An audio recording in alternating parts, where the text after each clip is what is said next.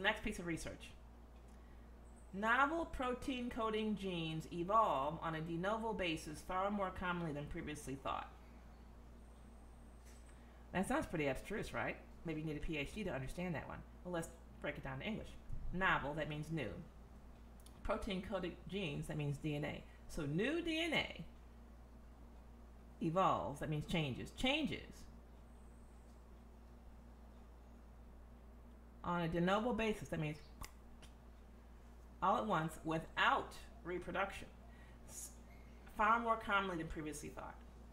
This means, let's take it to Darwinian theory. The Darwinian theory is you have one genetic individual, static, set of genes. You get them at birth. You have them your whole life. That's it. Done. Yeah. Okay. Another individual, same species. Another set of genes. They mix, and their genes mix, and then separate, forming genetically different offspring formed by that mixture.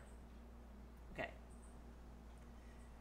Also, in the process of these genes mixing, genes can change and mutate, and different characteristics can evolve, and you can actually get even a different species.